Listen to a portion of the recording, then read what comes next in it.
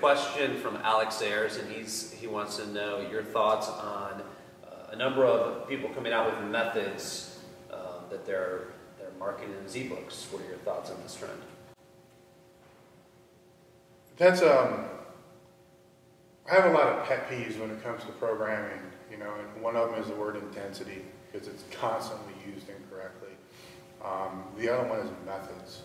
You know, methods of training are things like, you know, the dynamic effort method, the repetition method, you know, the max effort method, the circuit max method, strip set method. I mean, they're things that have been coined and been around and time tested, and you know, they're concepts that are part of the whole training scheme and program. So I don't think anybody's coming out with a new method. You know, I think they're coming out with new programs, but they're calling them methods, which is kind of where I have a little peeve about that, because it's not a fucking method, it's a program. Now from that standpoint, I think the more programs people come out with, the better, you know, because it gives more readers an idea on how to structure their own training. Now, a lot of programs that I've seen, and I've purchased many of them over the years, there's really nothing new. It's just people putting things together in different ways. You know, it's a different stew, more or less, but it's still stew.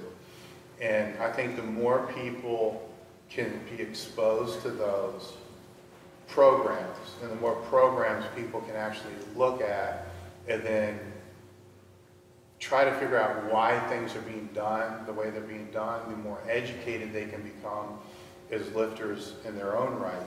When a method or program, as they call it, you know, as a program or as a method, I flipped it up.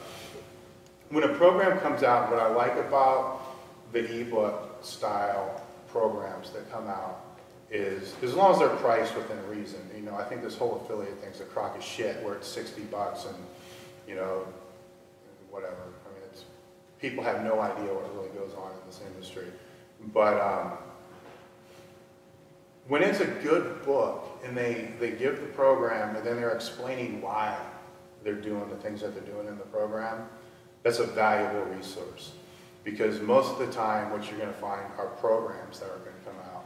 And there's not going to be a lot of explanation in it. You have to do a lot of study. You know, kind of look to see, okay, what is waving here? What's changing? What parameters are changing? What's going on behind this program? And that's how I've always looked at programs. I want to know what's going on behind it. I don't care what's at face value. I want to know why it was done the way it was done. And that's why I like a lot of the ebooks that come out, because they do go into detail about that, which takes that one step out from a lot of people. Now, some of them that I've seen, that the logic's bullshit, you know, and when you look at it, it doesn't really match what they're trying to say. But that's kind of how it goes. So I'm all in favor of it. I think it's a good thing. You know, it exposes people to, you know, how other people think and how other people put their programs together. And for some people, you know, they do need to be told exactly what to do.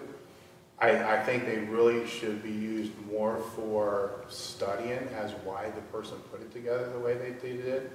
I have no objection or no problems with people working with other people as far as programming. I've done it most of my life, or somebody else handled my programming.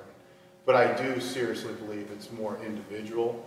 As you move up the chain, become intermediate and advanced, it has to become more individual than if you're a beginner. And even a beginner, it needs to be somewhat individualized, because everybody's got different limitations. As a beginner, it could be not so much weak points, because everything's weak, but they may have health limitations. They may have joint limitations, you know, and major muscle imbalances and things that need to be corrected and addressed at a different level. So I'm not totally against it. I just don't like the word method being used, because it's really not a method.